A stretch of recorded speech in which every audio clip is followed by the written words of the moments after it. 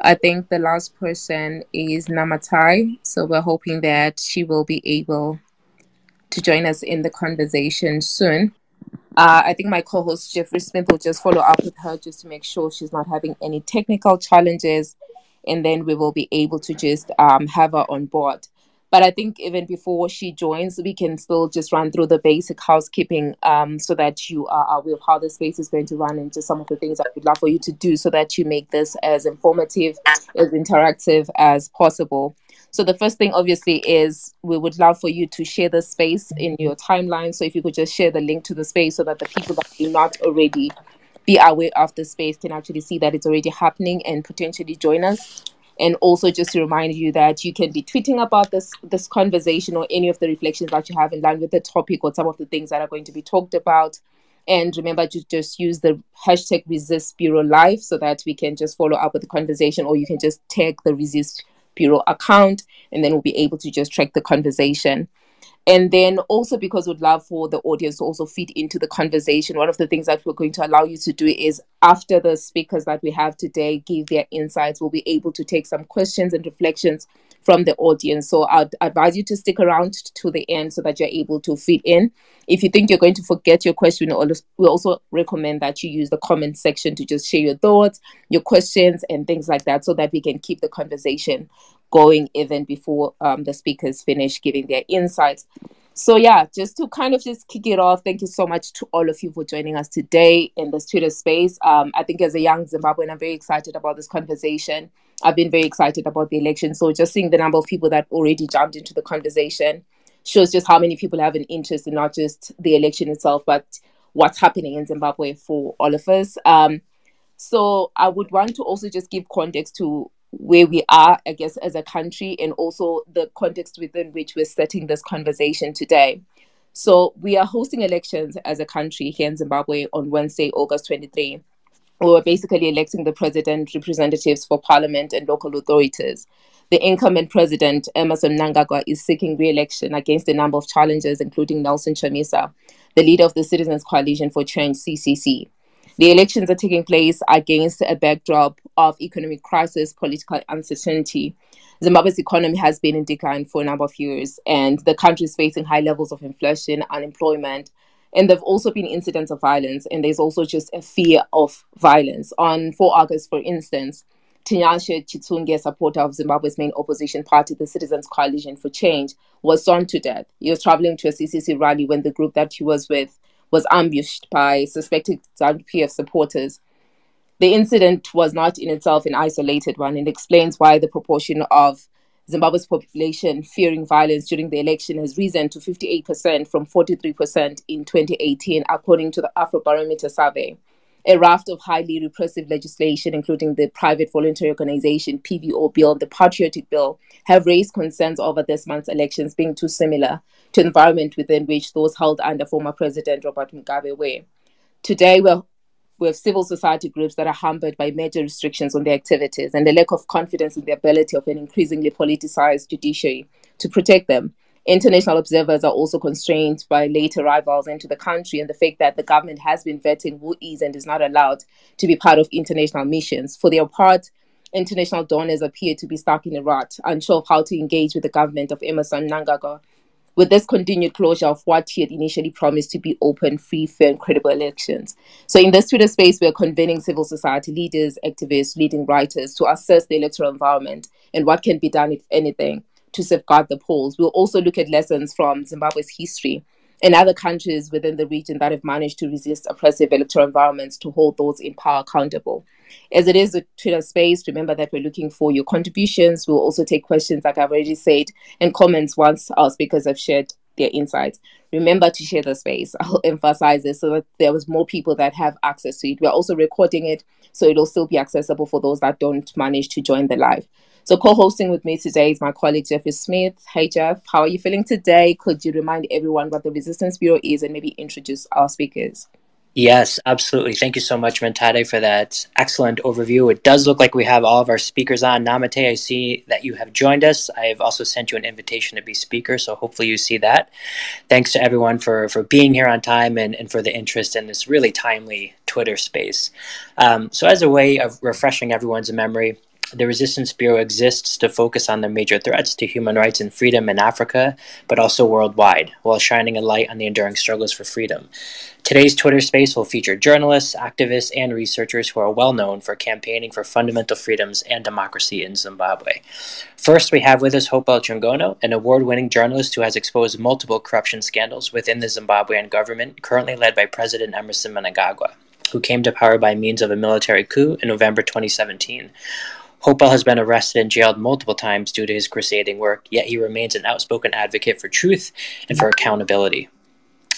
Next up, we have Namate Kakweza, a human rights and youth activist who is the founder and current executive director of We Lead Trust, an organization she started at age 18, which focuses on youth leadership, development, and advocacy. She has been the recipient of numerous awards for her work, including the inaugural Kofi Annan Next Gen Prize for Democracy.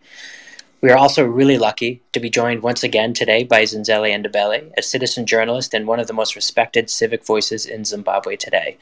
Among his many affiliations, he is a leading member of the Matabeleland Forum, a network of nonprofit groups and churches that focuses on the region's Gukurahundi atrocities and issues related to national healing. Rounding out our featured speakers today is Rose Hanzi, a human rights lawyer and the director of Zimbabwe Lawyers for Human Rights. She is an expert in human rights law and transitional justice and has served on a number of important boards, including as a past thematic leader of the National Transitional Justice Working Group in Zimbabwe and currently on the Coalition for an Effective African Court. We're also delighted to have Larry Garber with us today as today's discussant. He'll be joining us a bit later on.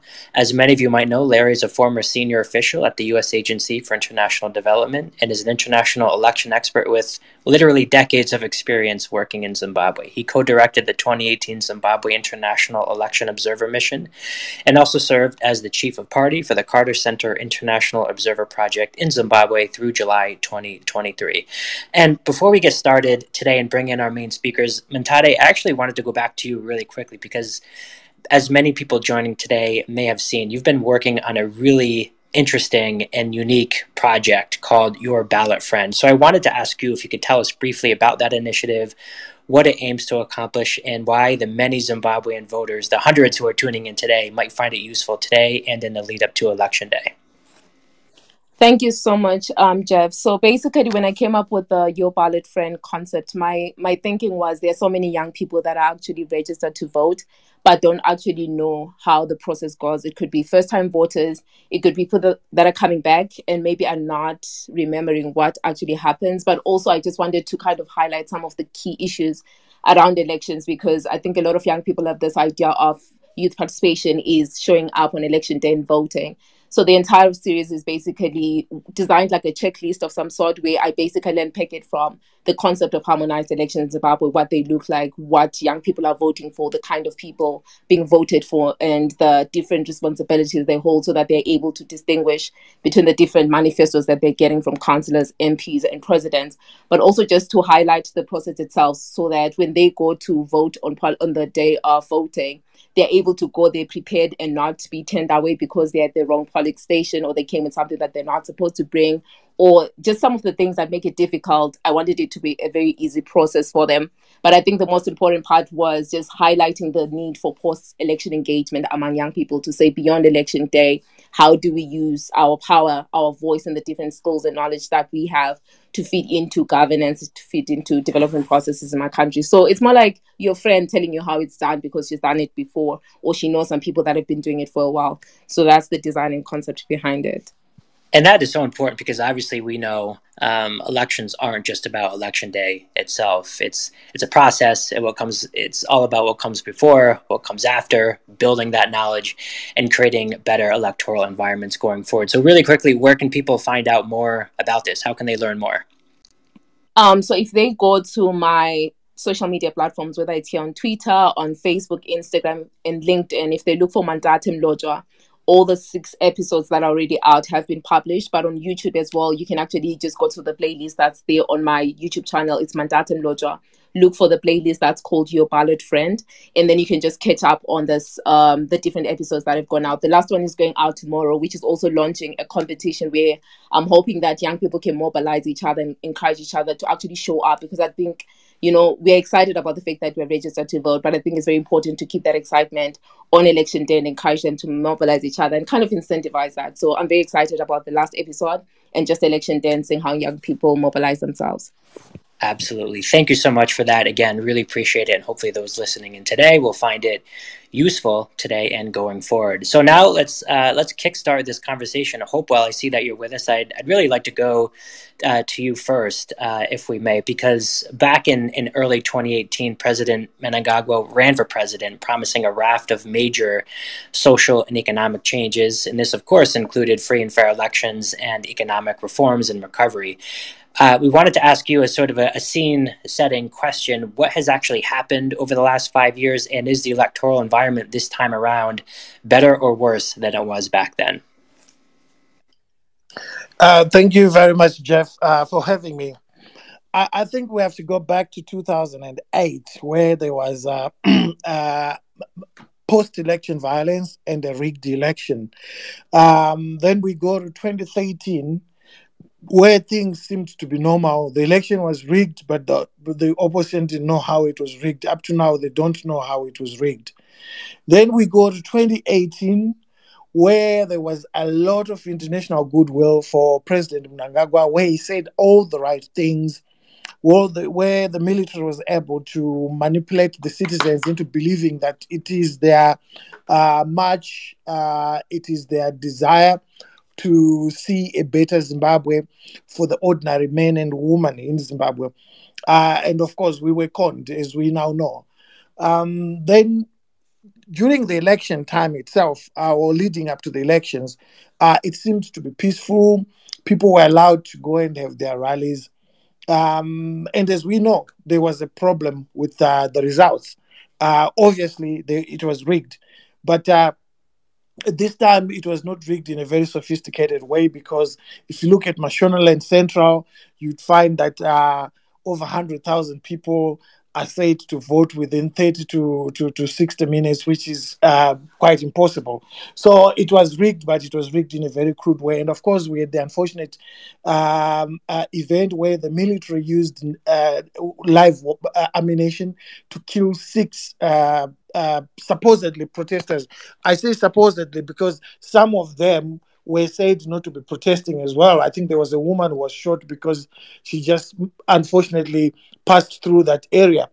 And then we thought, well, something might happen. The international community thought something different might happen. We had the Motlande Commission. It made a lot of recommendations which have not been implemented. One of the most important recommendations is to deal with the perpetrators. They've not been dealt with, or even compensation. It hasn't been done. And then we started to see the regime unfold in its true colors. The looting of public funds, the plan of the country's natural resources continued. And in 2019, in January, more people were killed, people were beaten up, women were raped. The internet was shut down. The first time such an incident would happen in Zimbabwe since the advent of the internet. And then we move forward. The looting of public funds became much more serious, self-evident, and brazen. They didn't care anymore. The plunder continued. Up to now, we know that 150 million, or rather more than 150 million US dollars worth of gold is smuggled out.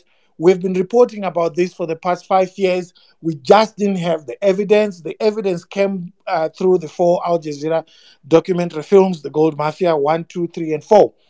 And we saw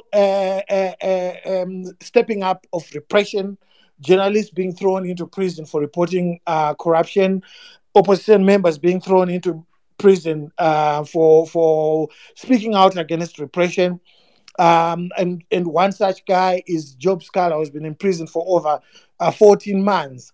He has no conviction that requires him to be in prison, but he's still in prison, has been denied bail. And we also saw the abuse of the judiciary. The judiciary was being used and continues to be used for political reasons, for political purposes. People are just locked up. Magistrates are brazen in how they refuse to give bail.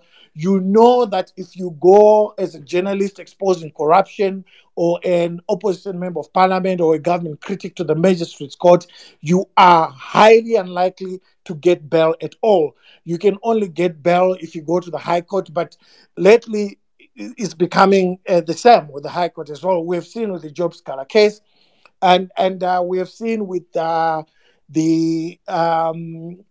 Jacob Ngarivume case, where he was speaking out against corruption, calling for demonstrations against corruption. He's been locked up for 4 years. 1 year, I think, was suspended, so 3 years in prison. And when he went to the High Court to seek bail, he was told that he was not going to get bail. So the judiciary is being used as a hammer by the regime. And it has been far much worse, to answer a question whether things are becoming worse. It's been far much worse under Emerson Mnangagwa, who is, of course, was an enforcer for Robert Mugabe. But now the guys that were enforcers for Robert Mugabe are now in charge of the system. And they are much more brazen, as where Robert Mugabe could have a bit of sophistication because he had a worldview. These guys don't care. They don't have a worldview at all. So you'd find that when someone like a crooked person like Angel, who was appointed as the president's ambassador at large, was exposed in the way that he was exposed by Al Jazeera. Evidence is there.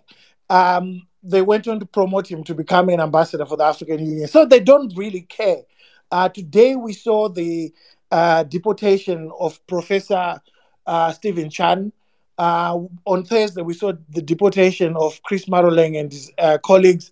Professor Stephen Chan was deported apparently because, or supposedly, because he was coming into the country to train Triple C guys martial arts so that they can cause mayhem.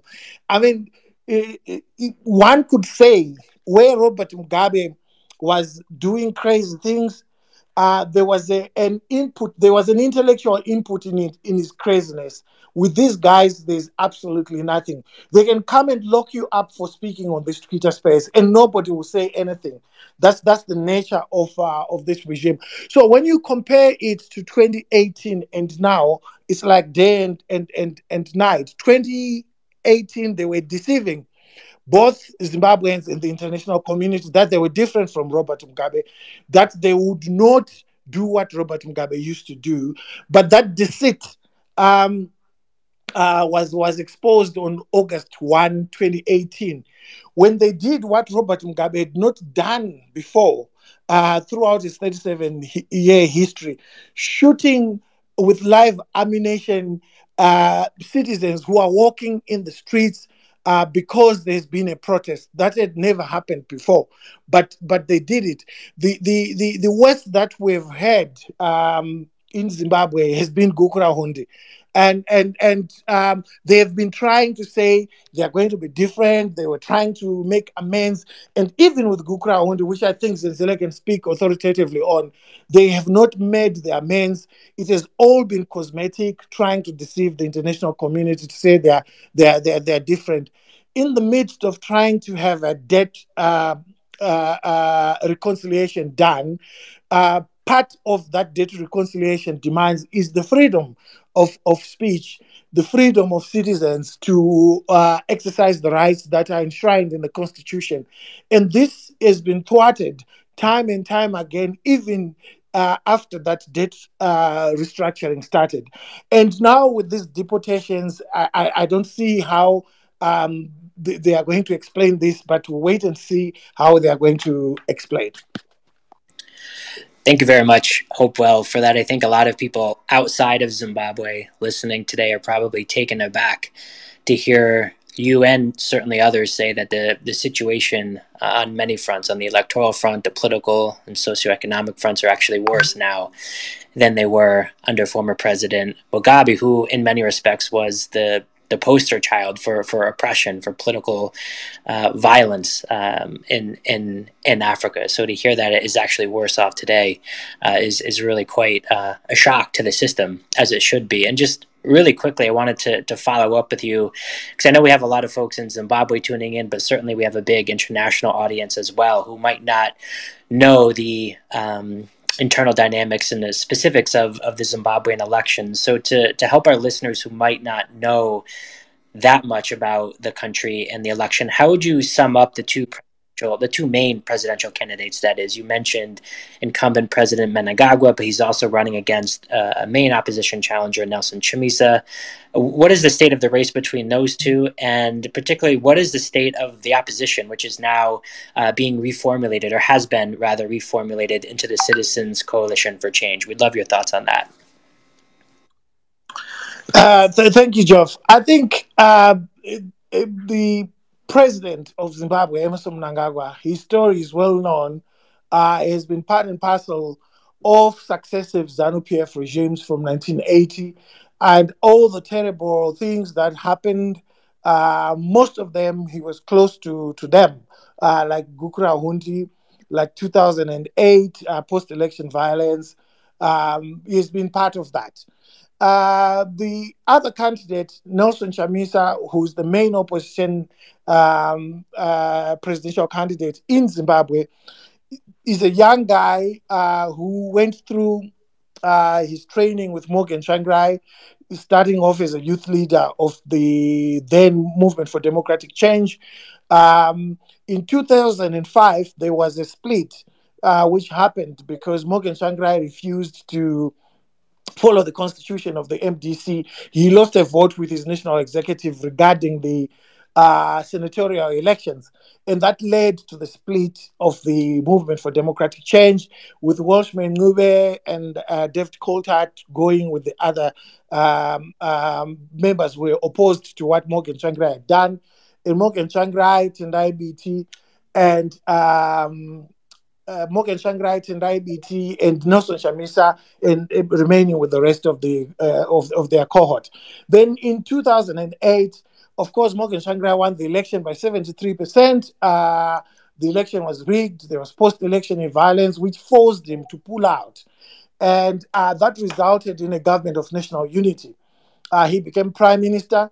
And Nelson Chamisa became the ICT minister, information technology guy, in the government, in cabinet. And then in 2013, they were rigged. They were rigged by ZANU-PF. They don't know, as I said, how it was done. Then in 2014, they had a Congress. Nelson Chamisa was trying to be Secretary General of the party. And Morgan Tsvangirai blocked him, literally rigged him, and made sure that Monzora won. I'm told that the reason was that he had become bigger for Morgan's liking. That's why he was rigged. And then in 2015, Morgan Tsvangirai appointed him. What many lawyers said was in legal process, because the appointment of the vice president should have been done through the Congress, but Morgan Tsvangirai appointed him nonetheless, him and Muzuri. So he ended up with three vice presidents. So when Morgan Tsvangirai died in 2018, February 14, their constitution said the vice president should take over. It didn't speak of which vice president, because there was no three vice presidents in the constitution. There was one vice president. And that vice president, who had been elected by their Congress, was Thokozani Kupe. Nelson found his way and he became the leader of the party. And as he has always maintained, he feels that the election was rigged. The numbers did not make sense. And the evidence was there in court, but obviously, after the court ruling, he said he did not agree with the court. He was vindicated because the same courts continued to make rulings which were dubious. rulings which were questionable, and it ended up making rulings which were unconstitutional. Like, for instance, the extension of the term of uh, uh, the current CJ. It's clearly unconstitutional. But anyway, the court ruled that it was constitutional. His party was destroyed. Monzora became the leader of the party using the courts, uh, and Nelson Chamisa had to rebuild. Some might call it rebrand. I would like to say that he started a new party, Citizens for Coalition Change, and he is where we are now because of all those things that happened in the past. So it's quite evident, Jeff, that if President Mnangagwa struggled, scraped through, avoided a runoff with 31,000 votes, when he had so much international goodwill, when he had so much support even from unlikely sources within the country, a big vote came from people who thought he should be given a chance. When everybody wanted him to succeed, and then he comes back 5 years later. Zimbabwe has now got the highest inflation in the world. There is no working radiotherapy machine in the country, so people with cancer are dying. There is no heart bypass machine, both in the private and public sector. There are no medicines in hospitals. Central hospitals don't have basic medicines like IV paracetamol. 95% unemployment in Zimbabwe. 2,500 women die every year giving birth. The biggest hospital has got only one maternity theater. Roads are potholed. There's no clean drinking water in most urban homes. There's no clean drinking water. Even in affluent areas, they have to drill bowls. Schools do not have the required books. We've had long periods of load shedding, 18 hours, sometimes 22 hours load shedding. And the local currency called RTGS, the Zimbabwean dollar, collapsed. They've had to manipulate it so that they can scrape through the elections, and then it will collapse again. We know that. And so many things. But the biggest thing, Jeff, is the looting of public funds and the plunder of the country's natural resources. The looting has just been on steroids. The stealing, imagine they import a Land Cruiser into Zimbabwe. They pay maybe 80,000 to 100,000 max for it. They will put it down and ask the Reserve Bank to pay 400,000 US for a car that would have cost 80,000. You know, a couple of days ago, they brought in fire engines from Belarus. Those fire engines cost about 150,000 max each. And if you go online, you can see that Mongolia bought them. It bought a better version than what we got, and it paid about 150,000 each. Zimbabwe is paying over 430,000 each. So they are stealing on a day-to-day basis. That's why you find that hospitals do not have ambulances, but ZANU-PF could afford to buy a brand new car for every MP. So in other words, ZANU-PF makes more money than the state. And because of that, we have had what is literally a collapsed state where they cannot fund public services. So I don't find it plausible that in a remotely free and fair and credible election, Nelson Chamisa will lose. I don't see that. But when he loses, he also needs to take the mistakes that he has made. For instance, what I said, I know the opposition supporters don't like to hear this, but we are analysts, we are journalists, we don't have to say things that people love us to say, but we have to say things for what they are. As you saw yesterday, he was in Bulawayo. He didn't have his main lieutenants. Watchman Nube, who comes from that region, was not there with him. Tendai Biti, the vice president, another vice president, was not there with him. So that in itself would have weakened his base. It will further show when the election is rigged and he has to start fighting that rigging of the election, you won't have a strong team to send around the region. Who does he send to AU? Who does he send to South Africa? All those things are important. And quietly, ZANU-PF is happy with what happened when the other guys were pushed aside, because they realize that it weakens him. They realize that it weakens his charge if the election is rigged, and which I think is already rigged, because rigging is a process. He has been denied over 100 rallies. That's staggering for any main opposition political party to be denied 100 rallies. That's out of this world because of MOPA. ZANU-PF could go and campaign anyway. Some of his supporters have been killed in Kwekwe March 26 by-elections in 2022. There's a guy that was killed. This time around in Glenview, someone was killed again. And you can see the different treatments that are given to ZANU-PF and Triple C by the police and the judiciary. When the people that were responsible for the killing in Glenview were rounded up, they were given bail. When the 40 people that had not beaten anyone or done anything to anybody who belonged to Triple C, they are still locked up.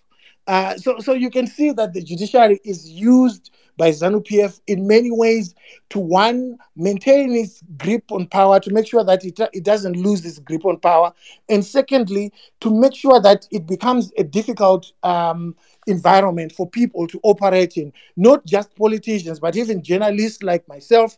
I've been to prison 3 times inside 6 months on bogus charges. Laws that don't exist are said to exist.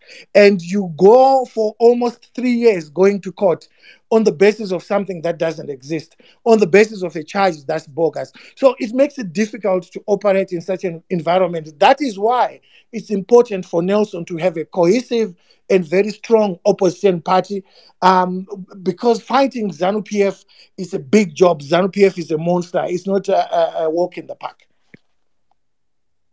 Thank you so much, Hopewell, for providing such an expanded context to the election environment in Zimbabwe and just the lead up to it, especially for those that are not too familiar with the environment in Zim. We're getting a lot of speaking requests from the audience, and we appreciate the interest. So we had said earlier, for those that joined a bit later, that at the end of the session in which the panelists that we have are giving their insights, we're going to open up the conversation to the audience for you to share your reflections, your questions. So please keep those questions and your reflections for that time of the conversation. I would also want to say that you can also just use the comment section to just share your thoughts, your questions, and all of the other things, just in case you forget, but also just to keep the conversation there, because with the number of requests that we're getting, I'm not too sure we're going to be able to just take everybody. And then also just a reminder to the audience to share your thoughts and reflections on your timelines. You can use Resist Bureau Live, you can take us, and then we'll be able to just share that conversation. So Rosalind, I want to come to you next, because one of the things we know is a basic precondition for a credible election is respect for human rights. So I want you to come in and maybe share with us what has been the human rights situation over the last months leading to this election, and what do you expect as we get closer to the polling day? Thank you, and good evening to the listeners and the fellow speakers. Maybe what I would want to really concentrate on as we move to 23 August is just some violations that we've been observing over the last few weeks, particularly violations that are being caused by lack of respect of the Constitution. And I would really want to just zero in on the issues around civic space. For those that have been following Zimbabwean elections from 2008, 2013, 2018, you'd know that Zimbabwe is a vibrant civil society. But over the last few weeks, you can also note that activities of civil society have been subdued. And this is mainly because of some laws that have either been introduced or some laws that have been proposed and that have already been passed by Parliament, but have not yet been signed into law by the President.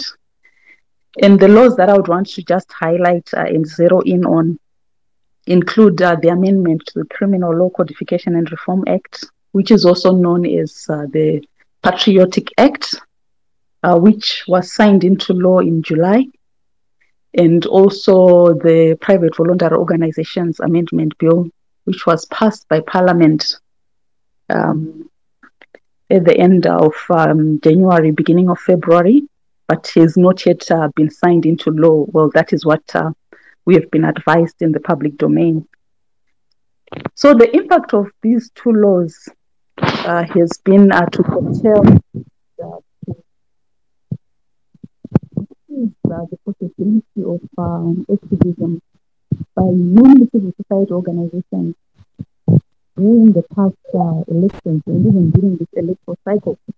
They've been active in monitoring what is happening in the communities, particularly when it comes to whether the political parties are adhering to the code of conduct that is provided for in the Electoral Act, whether they actually are adhering to the standards of complying with provisions that prevent them from vote buying, violence, or any other electoral malpractices.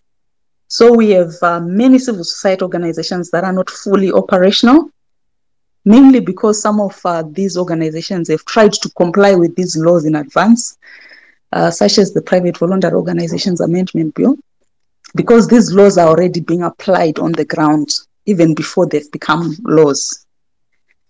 So the restrictions that we see when it comes to civic space is freedom of association, particularly for civil society organizations. And then we also see issues of freedom of assembly for the opposition party supporters.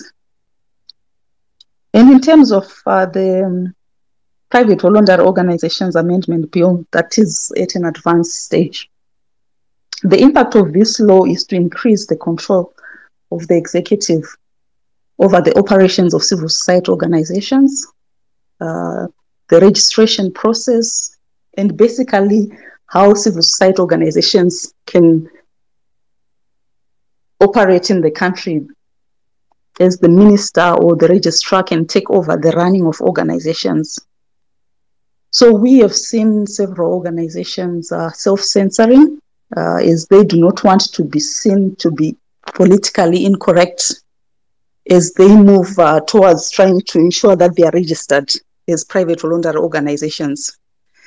And then when we look at the Patriotic Act, the amendments to the Criminal Code, these basically are criminalizing free speech, freedom of expression, where we have very vague provisions such as willfully damaging the sovereignty or national interest, where the national interest is not defined.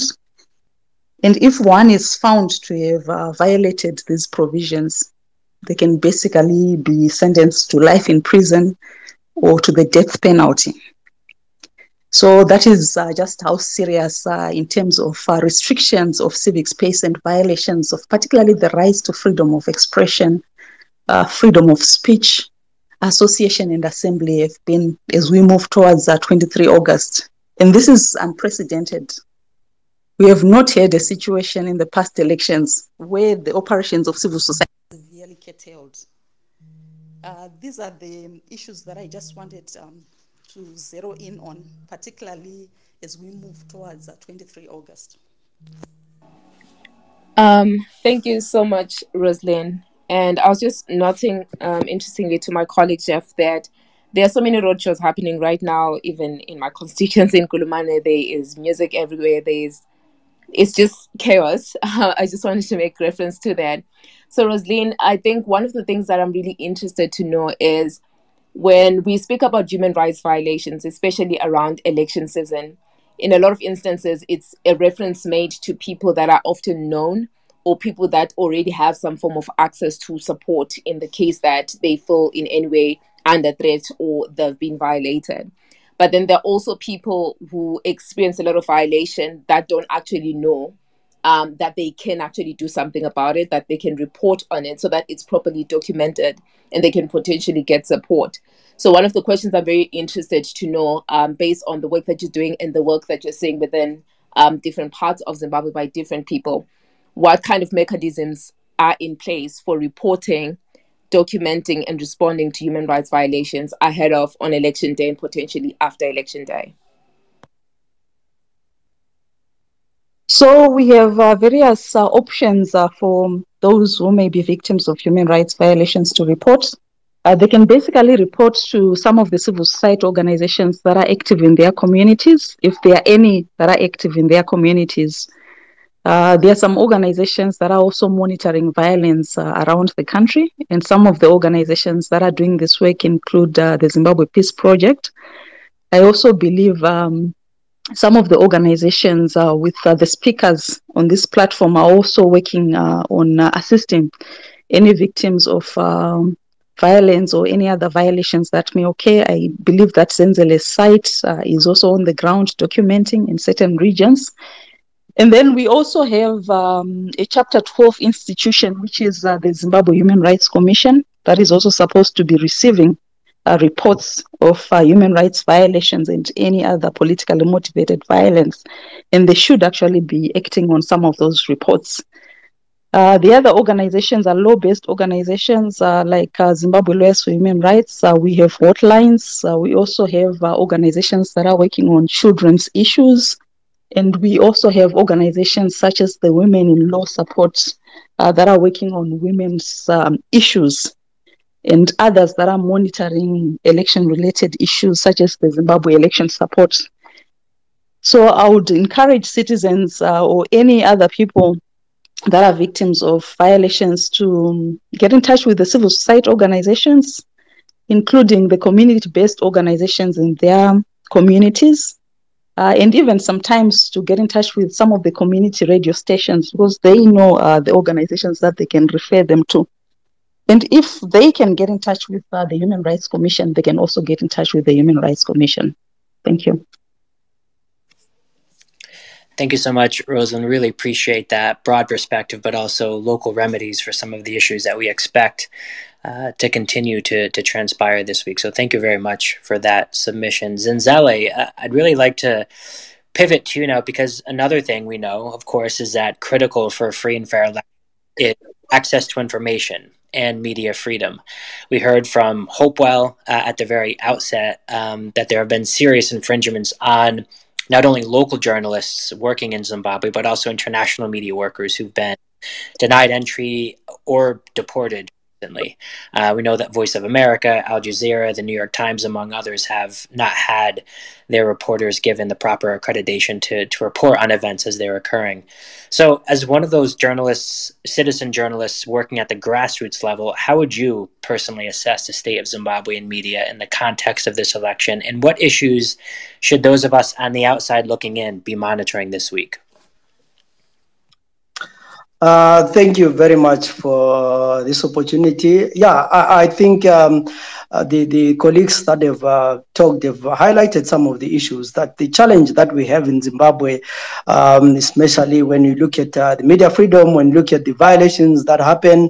But what is worrying for me as a journalist is the number of journalists that have not been able to, get accreditation to come and observe where the elections. We have quite a number of people who are turned away for whatever reason that the government says. I don't think it paints the picture well, because if people are coming in, why not just allow them to come in, do their work, and they go? So the people always ask, what is it that you're hiding? But over the years, I think one of the issues that we should look at Zimbabwe, or in Zimbabwe, is the kind of government that we have now is different from the Mugabe government. The way they operate is very different. These guys use a new form of cohesion and more of co-option.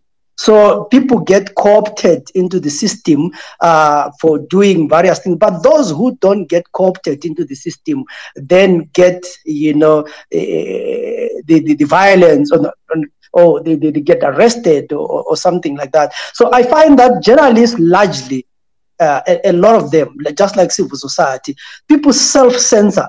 So you find that Zimbabwean journalists, mainly most of them, and they're doing their stories, they are moving around, and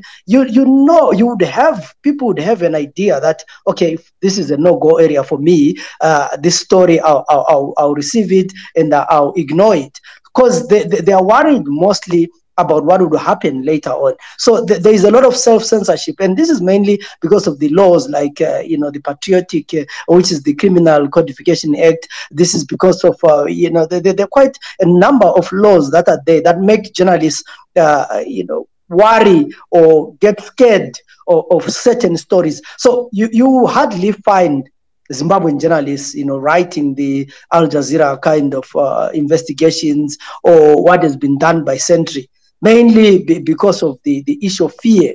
So looking at from a side point of view, we have been doing stories, we have been reporting on what is going on, we've been documenting cases of intimidation, cases of harassment that happen, and I think we've done that without any physical harm or any challenges, but we do know the limits. I think we do know that there are dangers that the danger is always there. So I find that with this government, there is more of surveillance that happens. There is more of preemptive strikes. You find those stories in the Herald that talks about, and so we've been so much, side personally, we've been a lot of victims of fake news, where you get stories that the US Embassy is given civil society and media $2 million. This has happened. And so there is a method to the madness. So it's not out in the open. It's not something that you say, a journalist has been beaten up or something like this has happened. But they're very clever.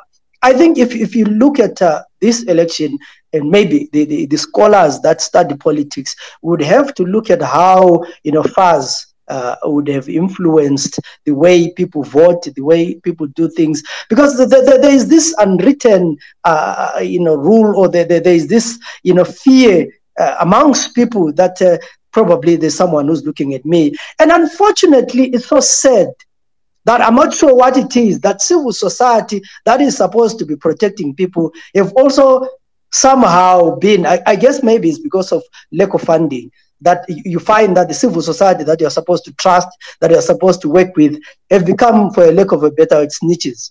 They are the people who then run to intelligence organizations to say, so-and-so is doing this, so you don't feel safe with anyone.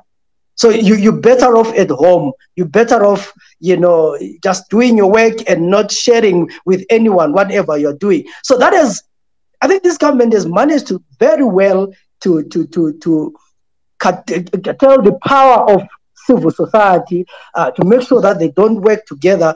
And I think the PVO bill is more effective when it is not law. Because right now, everyone who, I've covered elections since 2000. And we've always been busy with, reports from civil society, with press conferences, with meetings, with workshops. I was saying to my guys the other day, so election days as a pelling as Harare for an election workshop. And I was saying to my guys, so you mean to tell me that the election will come and go without me going to Harare to attend an election workshop? Because there's no civil society organization that is doing that. They're already worried about their existence. They are worried about the PVO bill. And the PVO bill, before it becomes law, it has already shaped the way people think. When was the last statement you saw or the last time you saw a press statement from civil society condemning anything to do with elections, to do with the voters' roll, to do with the processes of elections? So this is the same thing that works with the media. So people are very careful what they do, and at that point, when it's like that, people easily get targeted. So this is why the government will say, okay, make sure that Chan does not come into the country because he was going to cause us problems. Make sure Chris does not get the accreditation and he doesn't do the work, whatever work he wants to do. And they're more comfortable with us here and those who are there, because we are not going to say much. We're going to report what we see, and we leave the rest to other people. Thank you very much, Zinzale, for that. I just have a quick follow-up question for you, a bit unrelated to what we've just been discussing. I find it really interesting so often that authorities in Zimbabwe and elsewhere have this narrative that the language around free and fair, credible, transparent elections are somehow being imposed on them by the outside, by the West, by other forces outside of Zimbabwe. And I think we have to remind people that there are certain international conventions that exist. First and foremost among them is the African Charter on Democracy, Elections, and Governance, which was actually adopted by the African Union back in 2007. And it was the first binding document adopted by members of the AU. Many people might know that President Mnangagwa himself signed this African Charter on Democracy in 2018, and it was ratified just last year in June of 2022. And if you read the document, it's full of beautiful prose and language about the necessity of free and fair elections and upholding the values that underpin that, including Chapter 7, which is all about democratic elections. And it talks about some of the issues you were just raising: access to state-controlled media, a free landscape in which free association and expression is protected, the establishment and strengthening of independent national electoral bodies. So I wanted to ask you, how does this narrative still prevail somehow that these are imposed values and not actually commitments that the government itself has made at the international level, and thereby should be held accountable? So how does this, number one, how does that narrative prevail? And number two, is it possible to hold authorities in Zimbabwe and repressive governments elsewhere accountable for their actions when in fact they've made these agreements not only with their African counterparts but with the international community?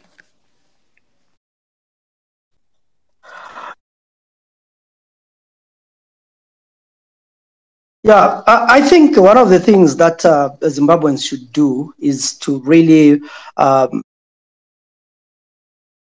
read the constitution, the electoral laws, and for some reason I find this election it was interesting in courts, in the sense that a lot of people were going to court to try and ascertain their rights. Never mind the outcome.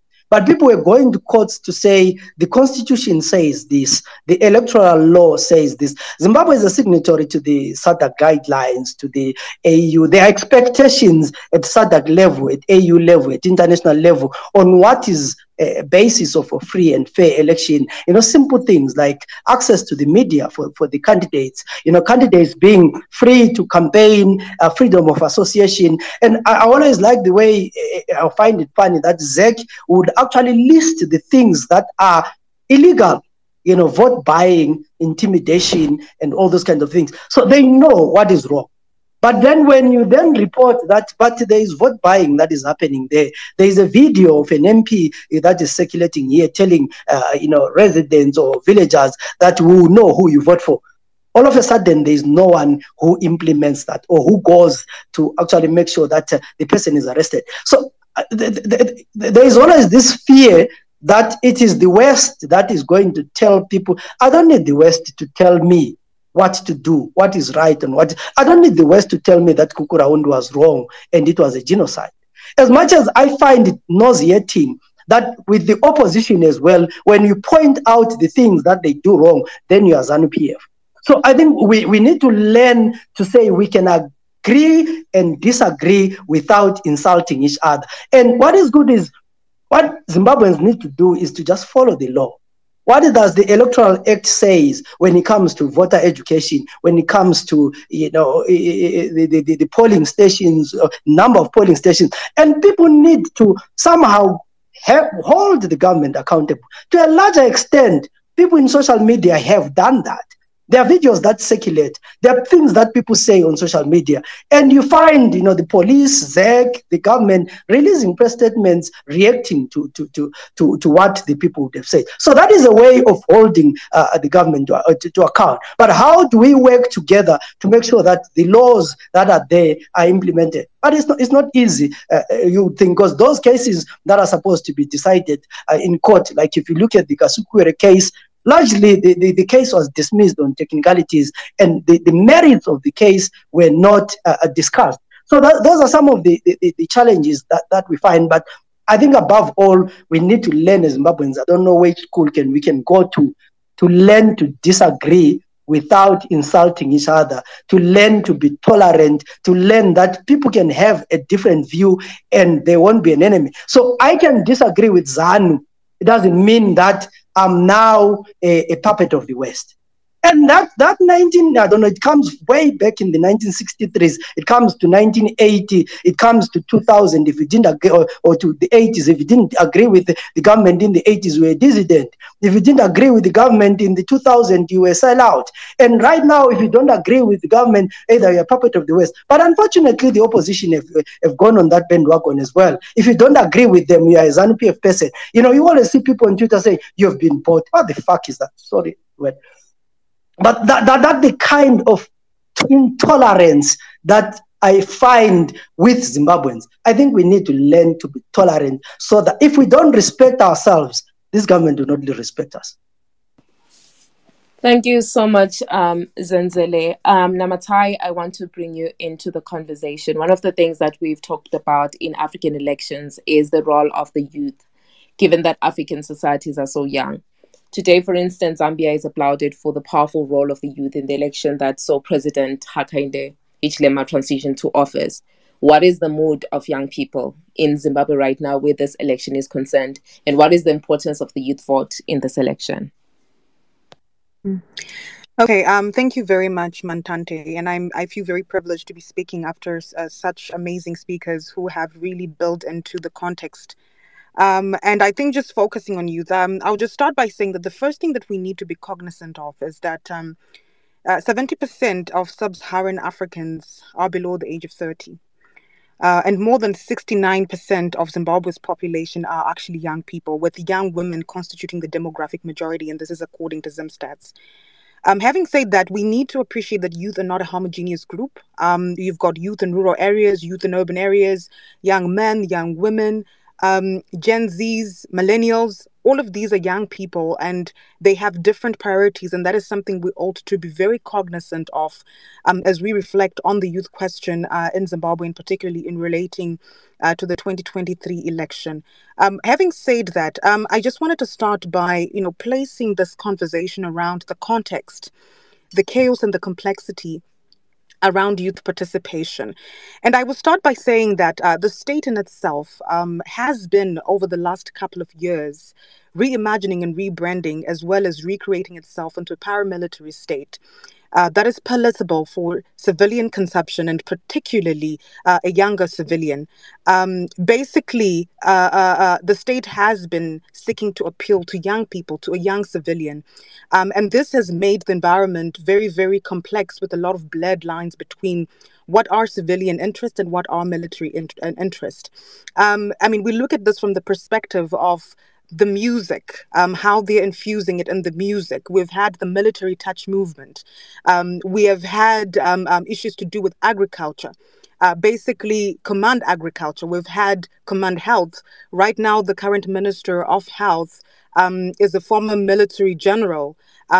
Education, business, mining. We are seeing the military continuously and gradually enforce its tentacles in all of these areas that are so critical to sustain this particular young citizenry that we now have in Zimbabwe.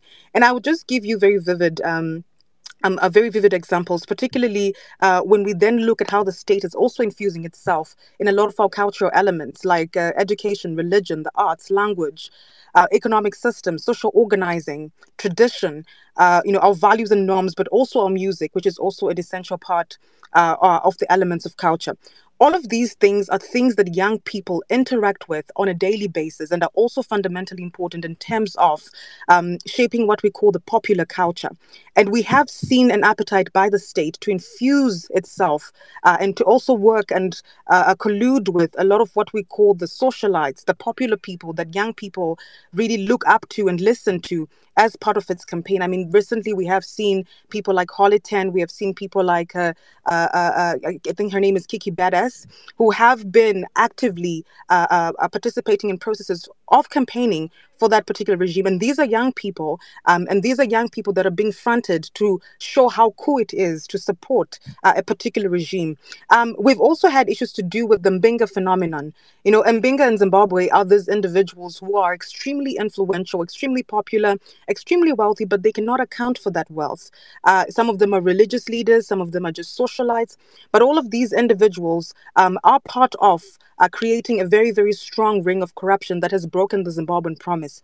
The Zimbabwean promise in the past was that if you worked very hard, if you got an education, no matter where you went in the world, no matter where you went in the country, did not matter. You came from a rural area and you were very poor. That education, that hard work would open endless opportunity, limitless possibilities for you simply because you were hardworking and you were educated. But nowadays it's about connections, and particularly the Mbingas, they really, really funnel that. These are individuals that have connections, have dirty connections in particular, but cannot explicate their work through accountable systems and also through hard work. So these are some of the things that are shaping the context in terms of how youth participate. Of course, other issues like alcohol and substance abuse, which have really taken the center stage around issues to do with youth participation, and also issues to do with violent organized cartels that also attract young people. You talk about the Mashurugi, for instance, artisanal miners. I know Dr. Grashan Mukodzongi has called them a kind of protest group to elite capture of natural resources. But we have seen a tendency that some of these Mashurugis, who are usually young people, late teens, early 20s, being instrumentalized to actually attack people for political violence. And I think what is very, very sad about the violence situation is that we've had an influx of arms. People now have access to arms, which was never the case under Robert Mugabe. Whenever there are disputes, people shot each other, and you wonder where they're getting the guns. And this is something that is very characteristic in our context and also affecting young people. We also look at the weaponization of the judiciary towards young people. The National Youth Service, which is this violent group that was disbanded and now it was brought back by the current Minister of Youth, as well as issues to do with how all of these things feed into creating a climate that makes it difficult for young people to really participate meaningfully and effectively. So what I will say, though, is that given this whole context, including also conversations around migration, I was having conversations with a lot of organizations that do elections work and asking them to really, really observe how the migration situation in Zimbabwe has affected the election process. Some registered voters probably left the country. Some probably are still leaving the country. And we have to really reflect on how that is affecting participation. So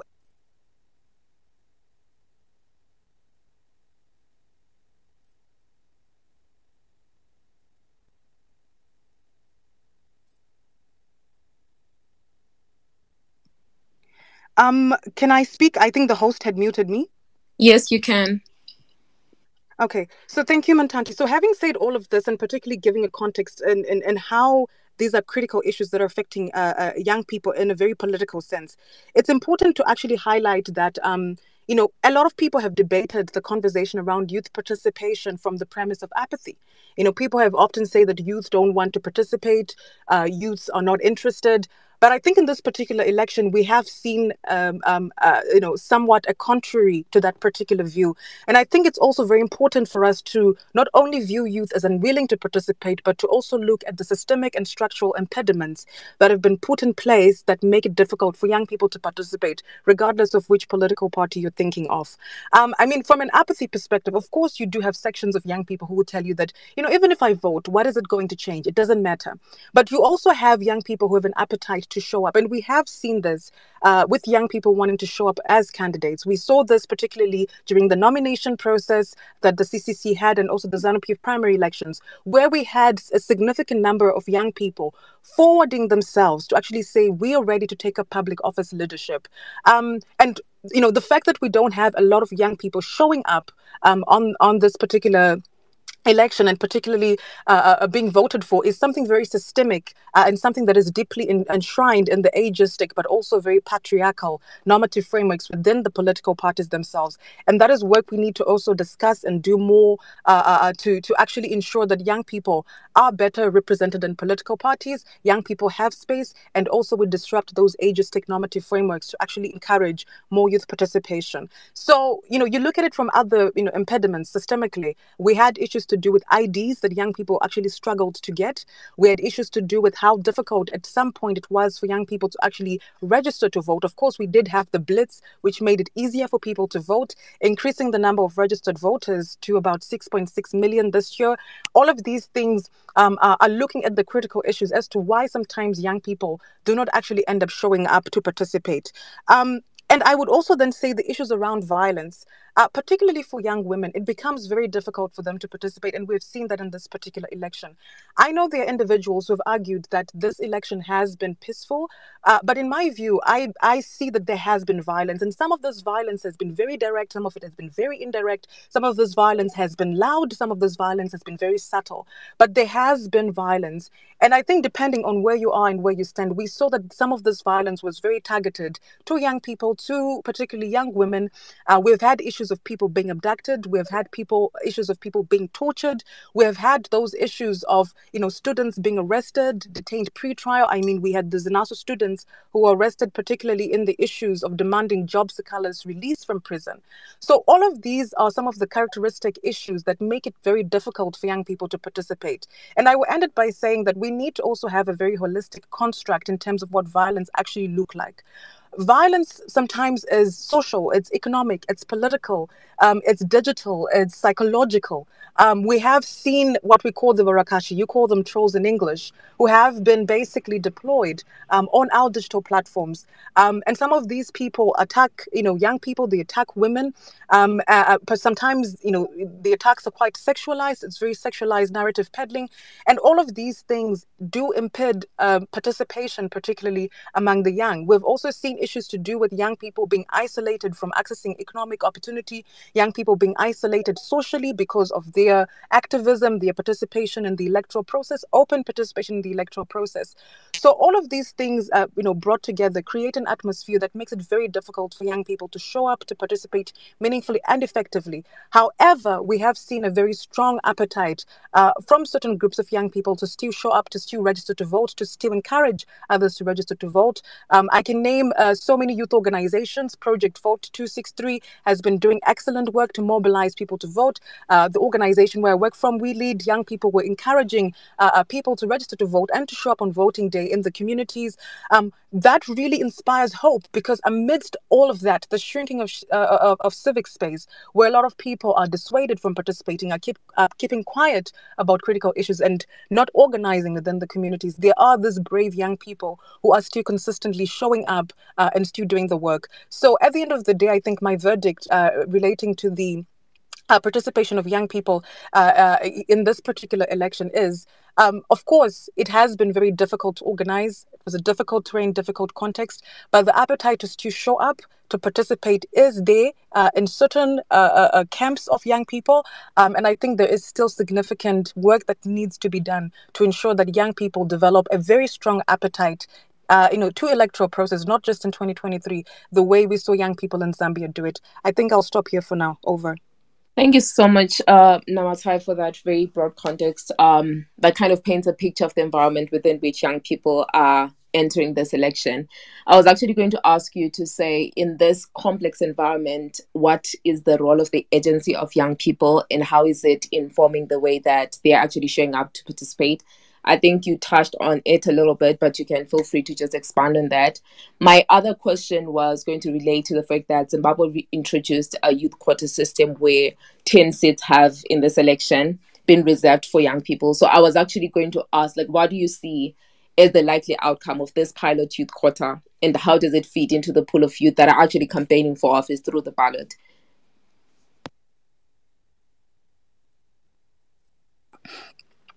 Okay, so thank you so much for that question, Mantante.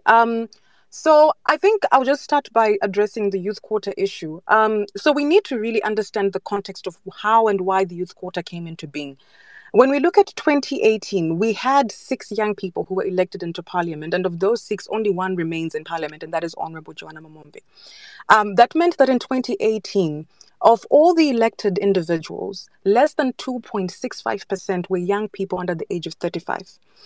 In a country where 67.9% of that population are young people, having a representation of under 3% is just unacceptable. So we also do know that the 2018 election was centered around youth, and the zest and the enthusiasm of politicians around organizing youth has actually increased. And we saw this particularly with the youth quota that was introduced. So the context of the youth quota that was introduced is it was introduced under the Constitutional Amendment Bill number 2.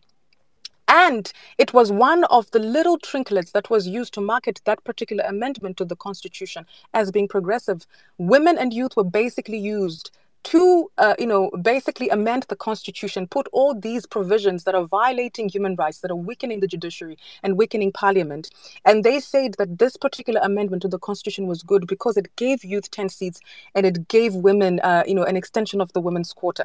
So, having mentioned this, we as an organization, so many young people, we protested the amendment of the Constitution, and we had a conversation with the Minister of Justice. We met him, we talked to him, and we, had the privilege of asking him, this particular amendment to the Constitution was an executive-inspired bill. In the executive, there are no young people, there are no young women. It is old people and particularly old men.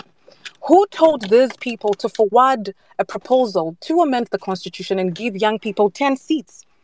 Is that what young people want? Did they consult them? Did they consult young people to ensure that they are also willing to have 10 seats as fixing the problem to their underrepresentation? And the only response we had was that we consulted youth in ZANU-PF, which I doubt they even did. So basically, these individuals are forwarding a tokenistic, a sympathetic system that is meant to increase the numbers of young people participating. But we have learned with the women's quota, but quota systems do not actually work, and sometimes they actually serve the reverse. We saw with the women's quota that women who now want to run for constituencies were told that you will get your seats in the women's quota. And we actually saw women who ran for public office, the numbers of women running for public office dwindling, reducing the moment the women's quota was introduced.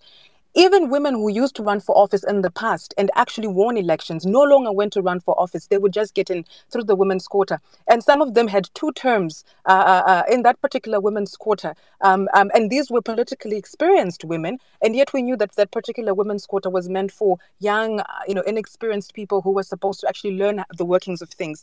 So these were some of the problematic aspects of the quota system, whereby it took away attention from the real issues that are systemic and structural, that are ageistic and patriarchal, that are, making it difficult for young people and particularly young women to participate meaningfully and effectively in the mainstream to contest for those 210 seats. And with particular reference to the youth quota, it has no gender mechanism. So we could be having all young men. It has no disability mechanism. So it could not even be representing youth with disability. It is also not open to independent young people. So it is only accessible to youth and political parties, which is also very problematic. So all of these challenges emanate from the youth quota. And instead of having a youth quota,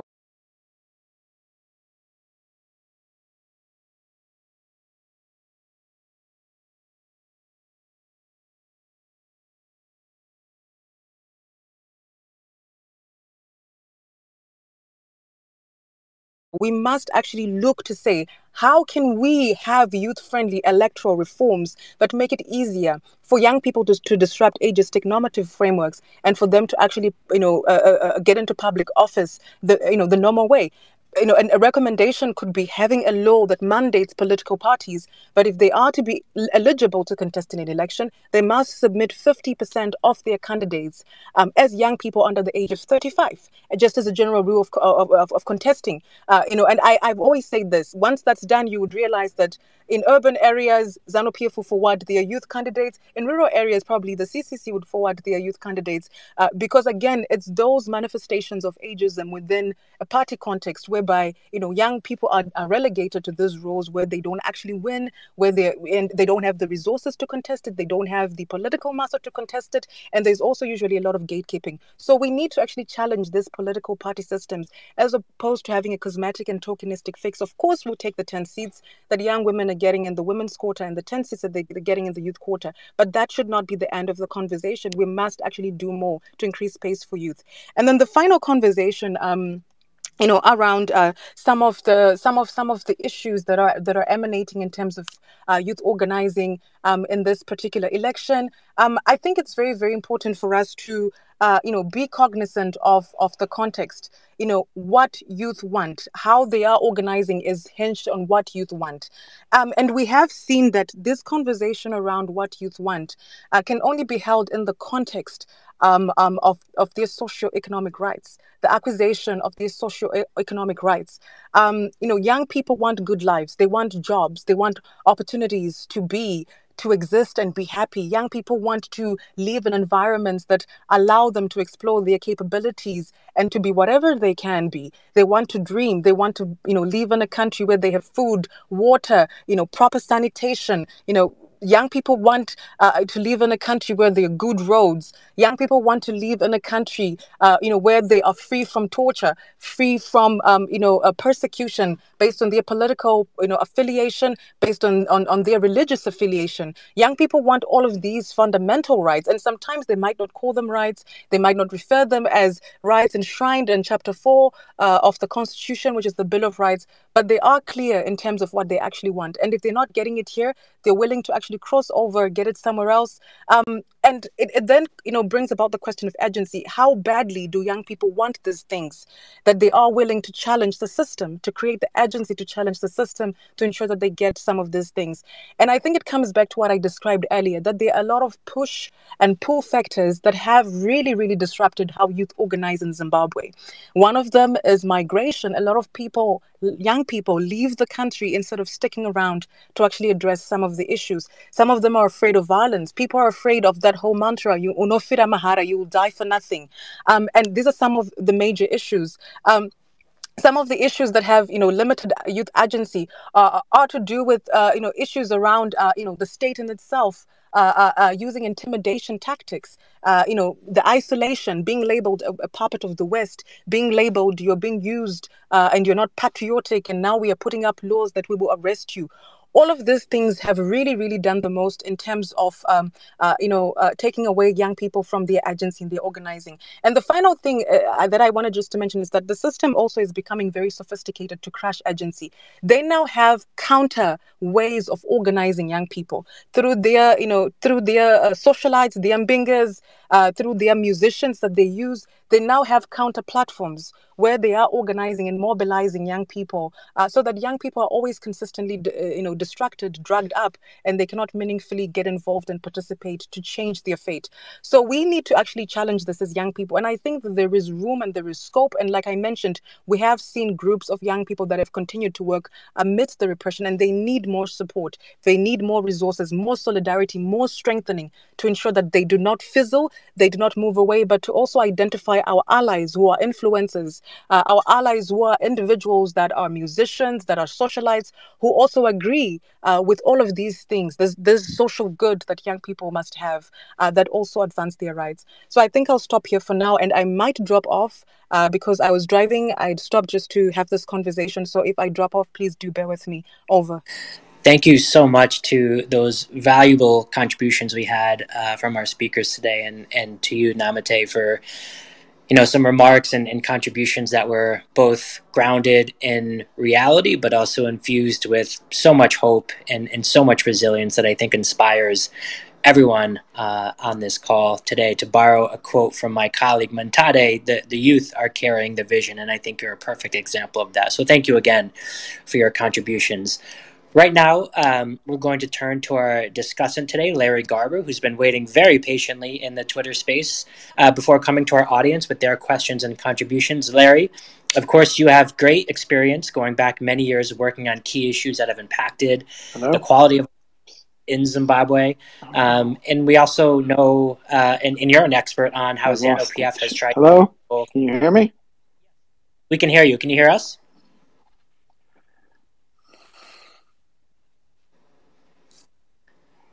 Larry, can you hear us? We can hear you. What happened? Oh no! Waiting and waiting. We can hear you.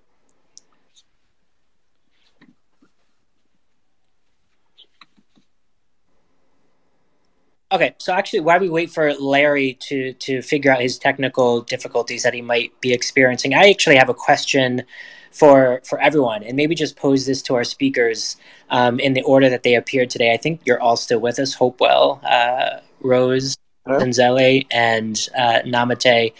I was reading a recent Afro-Brahmin. Jeff, can you hear me? Yes, Larry, can you hear us?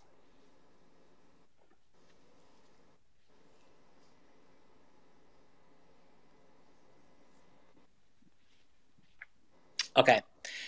We'll figure that out with Larry and get back to you all with him. Just to follow up, I just had a quick question for all of our speakers thus far, because according to a recent Afrobarometer survey, which I think has been raised here today, some of the polling data from that is rather bleak. It showed that 65% of Zimbabweans report that the country is moving in the wrong direction. A further 69% said the country's economy is fairly or very bad. And only 1 out of 4 think the economy will improve over the next year. You know, as we know, as observers of politics, not only in Zimbabwe but worldwide, in almost every other country that exists in the world, this polling data would spell certain doom for any incumbent party or president. So my question to the panel thus far, before we get to questions from the audience, would be why is this not the case in Zimbabwe? How is this dire polling data even leading us to a situation in which the president and the incumbent party is perhaps favored to maintain power? So I just wanted to open that up to the audience, or rather to our speakers we've had thus far. Perhaps Hopewell, if you're still with us, go to you, and then the order in which the speakers provided their contributions today.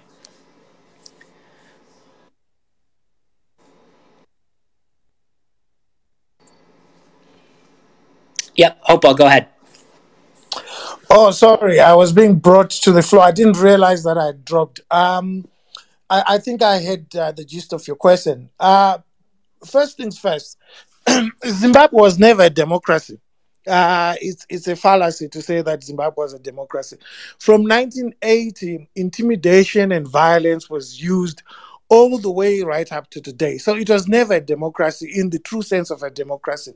Then, secondly, if you live in a society where opposition parties cannot interact and function normally, then it becomes difficult to expect an election to be delivered in a free, fair, and credible manner. Then the third aspect is that we belong to a community of nations, and we start with SADC and then the African Union.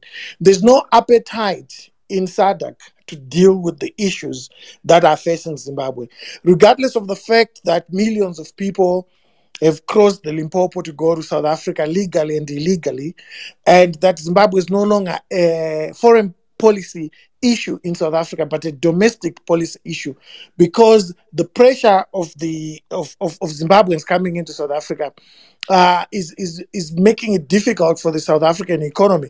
So, for instance, 75% of women who give birth at Musina Hospital are from Zimbabwe. We saw that with the health MEC for Limpopo complaining about how her resources are being depleted because of that huge influx of people coming from Zimbabwe into South Africa to seek health services. But at the top, the heads of state are not bothered about those problems. So these are the same heads of state who are going to come down and adjudicate where there's been a dispute in terms of elections. So to expect them to attend to the issue in Zimbabwe when they can't even attend it to it when it's causing problems for them back home, it's not going to happen. Now, I'm not a prophet, but I can say this, and I want you to remember this, Jeff. As we go into 2024, you will see the ANC itself, the ruling party in South Africa, being very xenophobic because it is afraid of losing votes.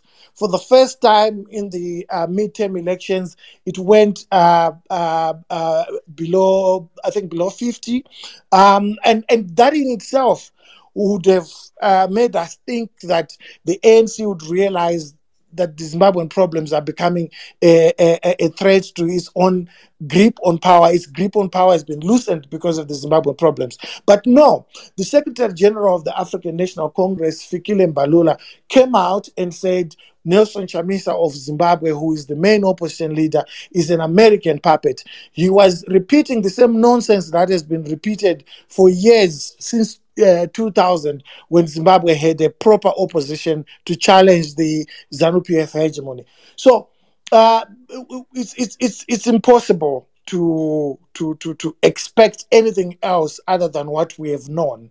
The fact that people are being deported, and the fact that Zimbabweans like Dr. Musa Kika, who are being denied accreditation to become election observers in their own country. They're being denied. They've been told that no, you're not going to be election observers in your own country. To expect such an election to be remotely credible or fair or free, it means that we are not serious. So what we are going through now is just the motions, Jeff. And then we'll see on the 20th, when they announce the presidential election result, that we are going to go through the same pain, the same suffering, emotional suffering, and we come back to the same position again. I mean, for ZEC, Zimbabwe Election Commission, to come out and say things that have been parroted by ZANU-PF for a long time, like, for instance, what happened in Zambia, where the youth defended their vote. Here, they've been told that you're not allowed to do so. Why wouldn't you allow people to stand 300 meters away from a polling station after they've finished to vote? No, they've been told you must go home. There are rumors that have been circulating all day today and part of yesterday that the returning officers have been told that they cannot post the presidential vote outside the polling station.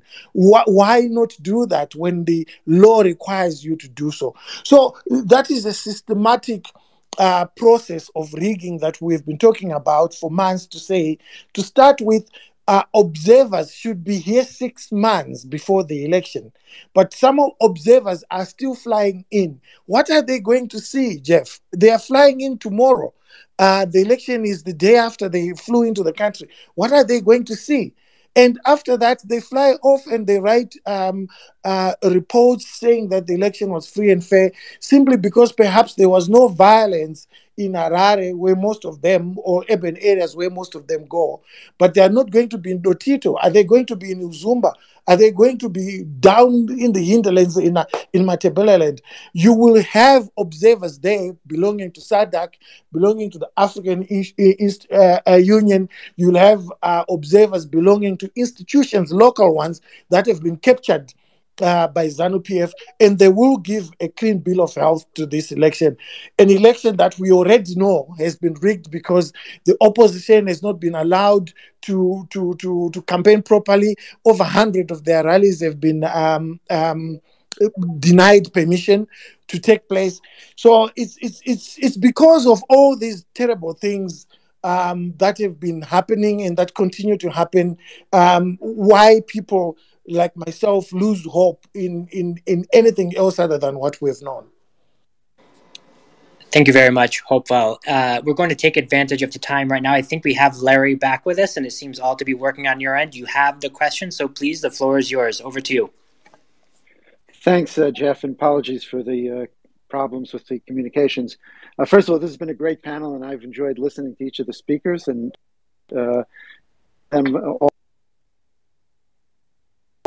wish everyone who is participating in elections on August 23rd the best of luck in terms of participating and having a peaceful and successful election. In terms of the question that you asked, Jeff, I mean, and Hopewell's comments just lead to it. Observers this case, in the Zimbabwe case, have had to experience a very difficult environment themselves. And in some ways, you don't like to give credit to a regime for closing the space. In this case, they've been very successful and very smart. And they've learned from their past experiences with international observers in terms of how to control them and how to ensure that they get as favorable an outcome possible. So just a few examples. As you mentioned, they prevented the Carter Center from setting up an operation early on. The Carter Center had intended on observing the elections from back in July 2022 and covering all the aspects of the process, delimitations, voter registration, election law reform, and the like. And instead, they denied us the ability to physically be in Zimbabwe, but we still carried out observations from afar, looked at all those issues during the pre-election period. They've also had, delays in terms of giving accreditation. They denied accreditation to certain people, including myself, to serve as observers. So they've tried to this process, and I should add also the various intimidating statements been made by President Mnangagwa and other spokesperson for the regime about, just trying to keep the observers in their place and line in a sense. The question comes up of why the observers are there and what they hope they can do. And I think there are two explanations that serve to rationalize it. One is that very much the opposition, the civil society organizations, have encouraged them to participate as observers and to come. And so, under those circumstances, there's sort of a pressure to respond to the requests that are being made. The second is that the observers, despite all the obstacles that the government has put in their place, still have the relying on international standards that they will apply, and relying on the great work that Zimbabwean organizations are doing will also stand to a credible report. Now, I expect, as was true in 2018, there will be different nuances between the observers, except what Hopewell said, that I'm much more skeptical about the African Union and SADC, which clearly are the two most important observer groups present. But I think both the Carter Center and the European Union can be on to provide a credible assessment of the process to inform the international community about these elections, taking into account all the aspects of the process, not just what happens on election day, the day after election day, but looking at the environment that existed in which these elections have various institutions, whether it's the ZEC or the judiciary, respond to the various concerns and complaints that have been made and that are likely to be made post-election. To decide to participate, and they will have their participation election or the various parliamentary seats. Thank you so much, Larry. We're so glad you were able to take part in this conversation because you have such valuable insights, having worked in Zimbabwe and led observation teams for many years in the country and throughout the region. So thank you. We hope you'll be able to stick around for the Q&A session, which we are starting right now. So I'm going to turn the microphone back over to you, Mentade. I see we have many questions from the audience, so we'll delve into that right now.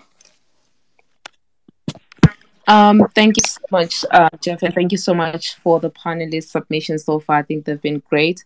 So like Jeff said, we're now open to participants' audience questions. and reflection. So we would ask that you keep your submission to a maximum of 1 minute so that we have more people contributing to the conversation. So you can ask a general question that any of the panelists can take. We'll allow the panelists to just pick a question from each round of questions that we're going to take, or you can actually ask a specific question to a panelist. So if you have a question, please send a request for the mic. The first round of question will have 4 questions. Remember to keep it short so that we can have more people actually contributing. So if you have a question, please send a request. Jeff will be accepting the request, and then we'll have you submitting your thoughts. It can be a question, it can be a reflection. So Jeff, I can't actually see the requests from here. So if you can just give mic to at least 4 people, and then we take the first round of questions. Great. Doing that right now. Cool.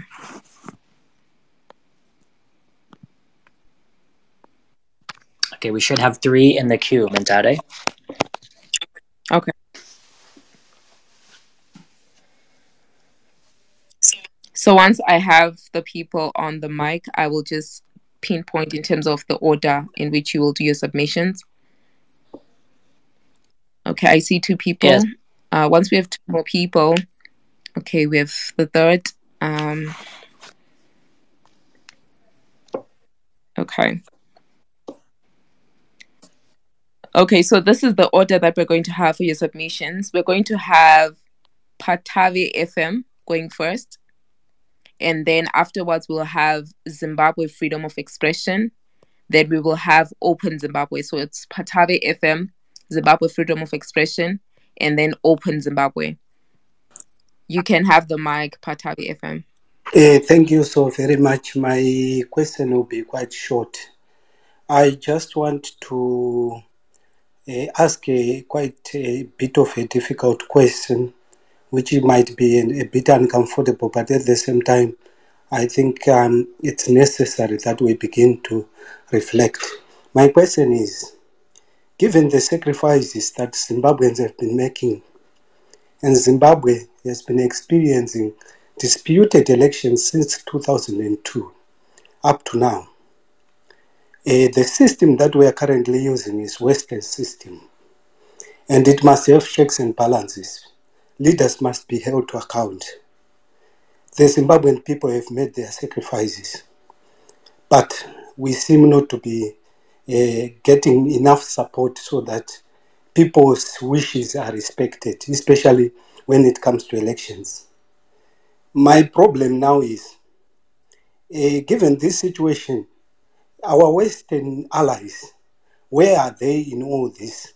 Perhaps it might be better to know that we are on our own, so that we accept our own fate, than to think that we have the will of the international community, when in actual fact, they are just watching from the sidelines. And at the same time, we are burdened by the sanctions. I just want to know where we are with regard to our international partners in this, because Zimbabweans have been through a lot. And I think even if you have your best friend and you are going through what Zimbabweans are going through, I think at some point friends will come and say, you know what, we are on your side, we will fight your battles. But in the Zimbabwean case, it's totally different. Can I ask those on the panel to help me answer this question? Thank you.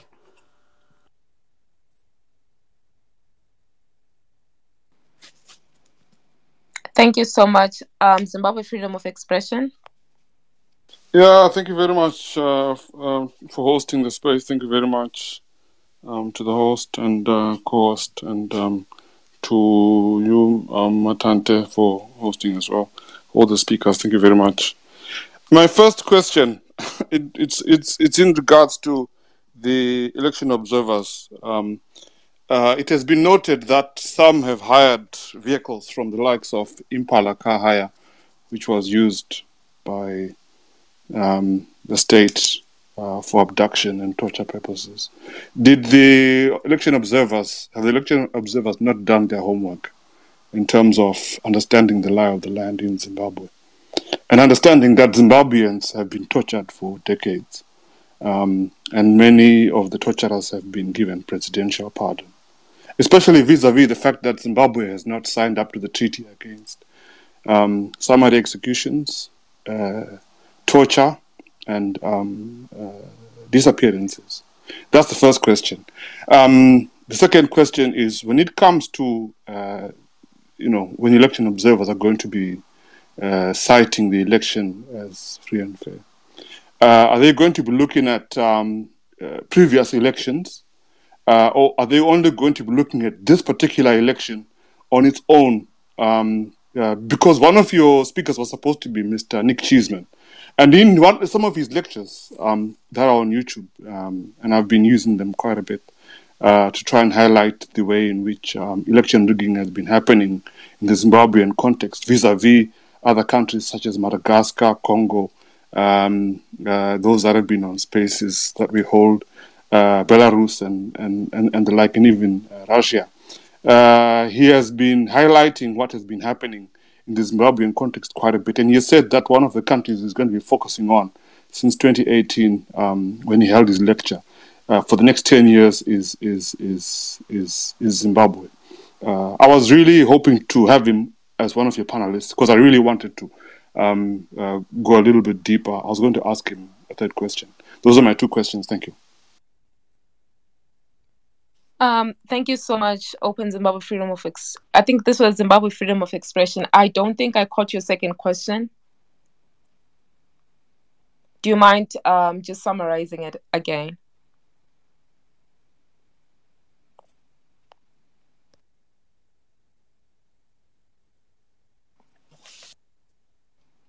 Okay, so I didn't fully catch the second question from Zimbabwe Freedom of Expression. If the panelists caught it, I'll be happy to know that. But then if we didn't, we'll potentially have him come back to give that question. The last question is coming from Open Zimbabwe.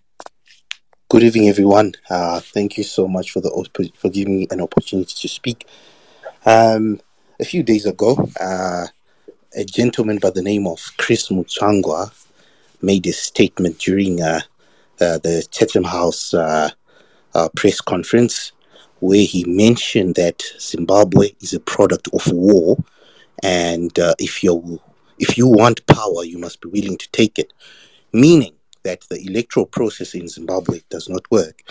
If you can go on YouTube, you can actually look it up. He literally states that ZANU-PF is the only party that managed to remove two dictators.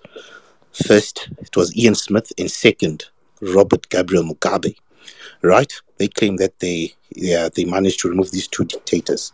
And they said, he mentioned that if you want change, you must be willing to fight for it, the same way that they fought for it, meaning to them, these elections, they're just a formality. Now, my question to the panel, especially to Hopewell, is if these elections fail, then what? I think that's what Zimbabweans want to know. Thank you very much. Thank you so much, Open Zimbabwe. So Zimbabwe Freedom of Expression is back. Please repeat in a short summary your second question. Thank you very much. In a short summary, my second question was: election observers, are they only, or are you only going to be looking at these current elections as if with a fresh pair of eyes, or are you going to consider what happened in the past in previous elections as well? Vis-a-vis, if I can say, matchbox theory. Thank you. Thank you so much. I think that's all the questions we're taking in this first round. So for the panelists, you can pick a question that you want to respond to. Just pick one question.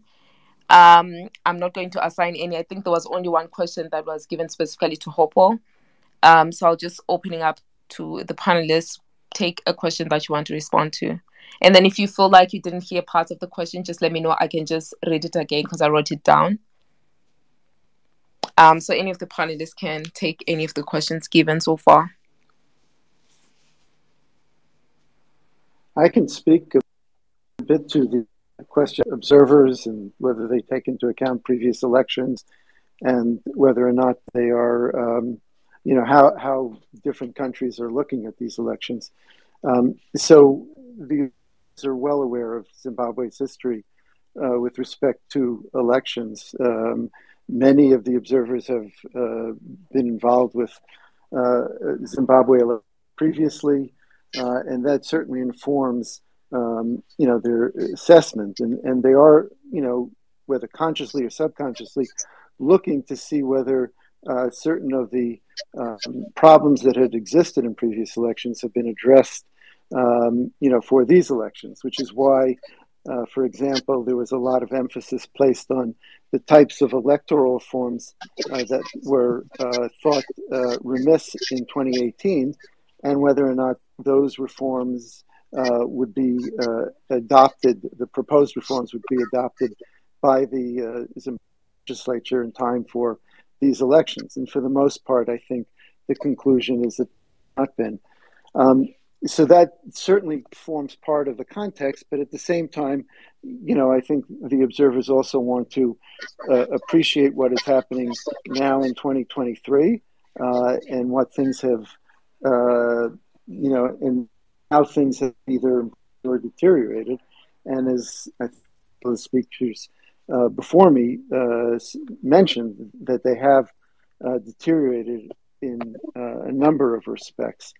In terms of countries in the outside of the African continent looking at these elections, I think these elections form part of the diplomatic engagement with Zimbabwe, and certainly the questions regarding the legislation in the United States, which is known as the DERA, the various efforts by European countries to also push for reforms in Zimbabwe will be very much impacted by their assessment of these elections.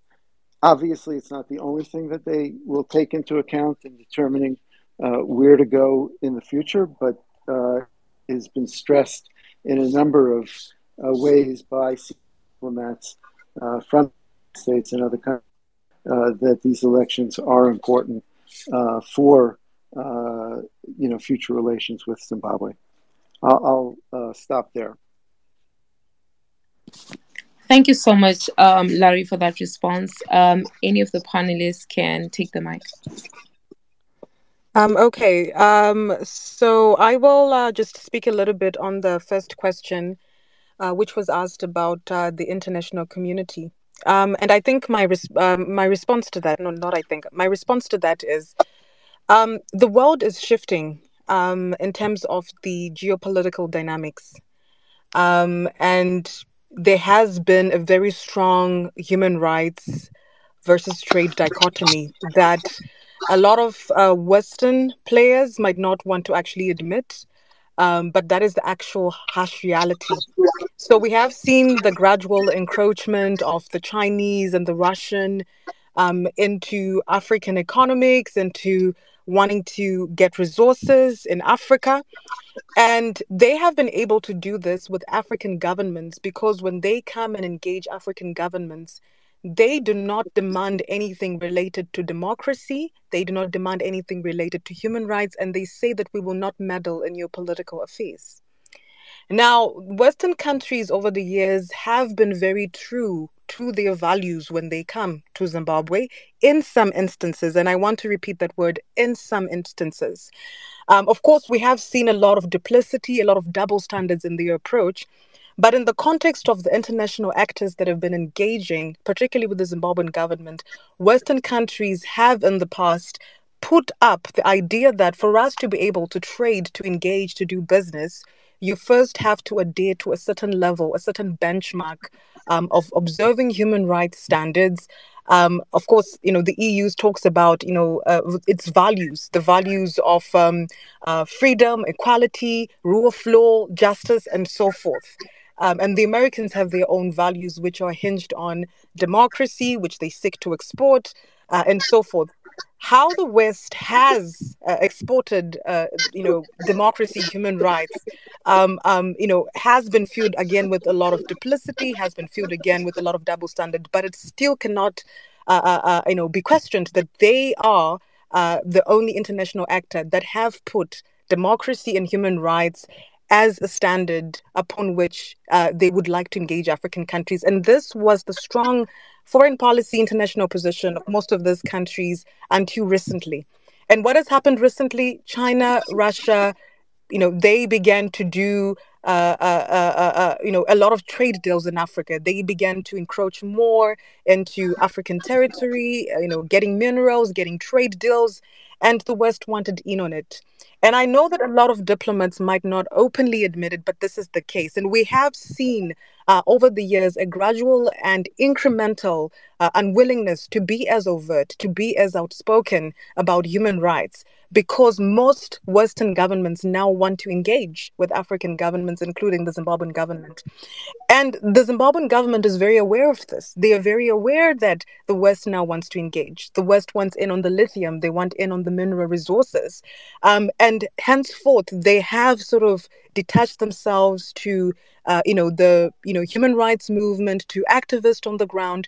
They have detached themselves to, a lot of the people that are organizing in very authentic ways on the ground, because by so affiliating with those groups, it makes it very difficult for them to engage with the governments of the day. So, I've always argued that when people then say these activists are used by the West, I mean, at the moment, given, the foreign policy situation and the geopolitical situation, the West is actually more interested in engaging with the government. They're not even engaging as much with the opposition itself. They actually are more interested in engaging with the government, which makes that whole rhetoric around being used by the West very washed up. In any case, the people who are being used by foreigners are our very own African governments, because they are the ones that are actually engaging all these different players and actors with various interests in our mines, in our land. And some of those people are giving our land away and our minerals away, at very, very low prices. We're not getting fair market value for those things. A lot of illicit outflows, like what Hopewell was saying, are happening. With the government conniving, with some of these East-Western players, regardless. So, that question answered in a very simple nutshell is, I think at this point in the history, of our country as Zimbabweans, it is safe for us to say, we must all to look within. We must all to look internally. Of course, we can reach out to the international community and look for opportunities, but we are not a priority. That is the honest and earnest truth. A lot of diplomats will say one thing, but we always watch their behavior. We always watch how they have been quiet around a lot of things that have been happening that they used to speak out about in the past. The PVO bill, the patriotic bill, the arrest. They used to be more active in terms of organizing to denounce that. But now we have seen, it's a bit watered down. So it's a call also to people, in Western countries, in Eastern countries around the world who still believe in democracy and human rights, to say, you must demand from your governments that when they go to African countries, they cannot do business with just about anybody, with any despot that they find, any human rights violator, any person who undermines democracy, because by so doing, they are incentivizing despotic behavior. You must in turn put laws that also inhibit your companies from trading with certain governments, certain individuals who are well-known human rights violators, who undermine the rule of law. And I know the Germans and the Norwegians have done that to an extent, but I think we ought to see that more being a thing where the citizens of those respective countries also stamp their foot down and say, us as people, we cannot do that. If we have that particular solidarity, it makes it so much more easier for us to have an international system that is more human rights based than trade based. I think I'll stop here for now. Over.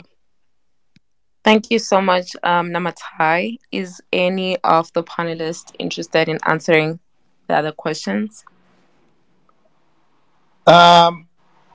I had the questions in bits and pieces because I don't know whether it's my internet which is playing up.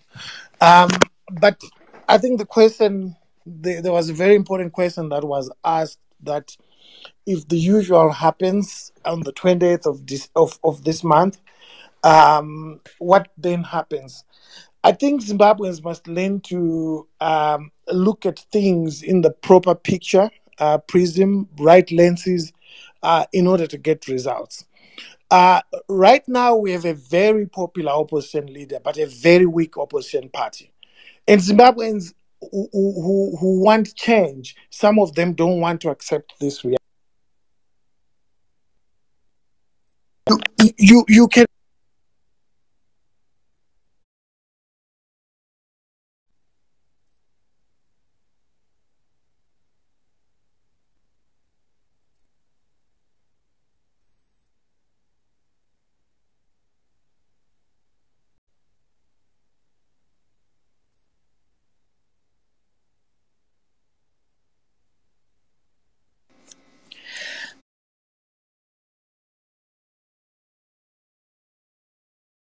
Mentade, it looks like Hopewell is having some connectivity issues, so perhaps we can move on.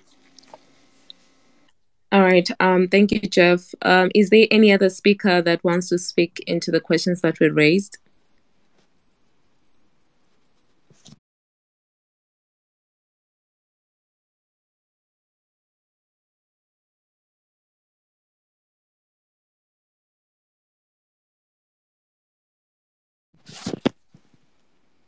Okay, so I think we can move on to the second and last round of questions. So we already have about 3 people that have the mic. So I will give the mic first to Boss Salani. Boss Salani, you ask your question first. Remember to keep it under a minute. And then the question will then go on to Tande M. After Tande M, we'll then have Unowu Kanya. And we'll be done with the round of questions. So Boss Salani, you can take the mic. Thank you so much, host and co-hosts. I just wanted to ask, please, a couple of years back, I asked a question to the conservative MP known as Alex Sharma, and it had to do with Zimbabwe, whether we could get any kind of assistance from those well-wishers outside of Zimbabwe. And he answered me and said that the only change that can come to Zimbabwe is when the people are ready for it. And it brings me back to that question to say, are Zimbabweans actually ready for change? I have to look at the political parties that we have at the current moment. I feel that a lot of the problems we're in are because the political party, especially opposition, are not united. You talk about the delimitation report. There was no support when another political party initiated it. It's like whenever anyone initiates something, no one wants to come together and say, let's stand together. I mean, we talk of the voters' roll. Anything that happens when it comes to politics, our politicians in the opposition are not united. They forget that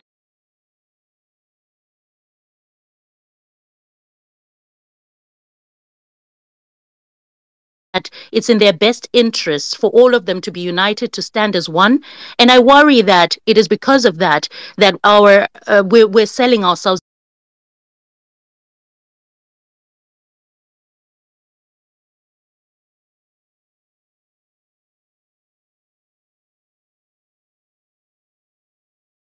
And we're going to lose in this coming election. So my question would be to the panelists.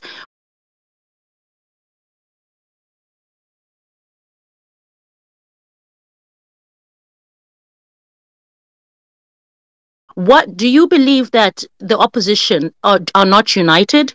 And is that a major problem in where we are at the current moment? Thank you so much. Thank you for that, Tande M.